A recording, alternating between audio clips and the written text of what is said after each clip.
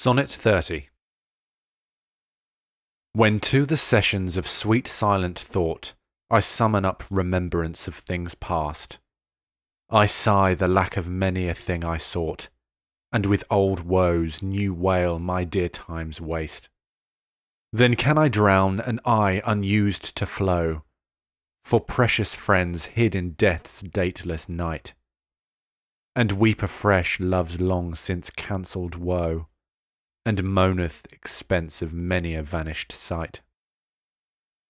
Then can I grieve at grievances foregone, and heavily from woe to woe tell o'er the sad account of fore bemoaned moan, which I knew pay as if not paid before.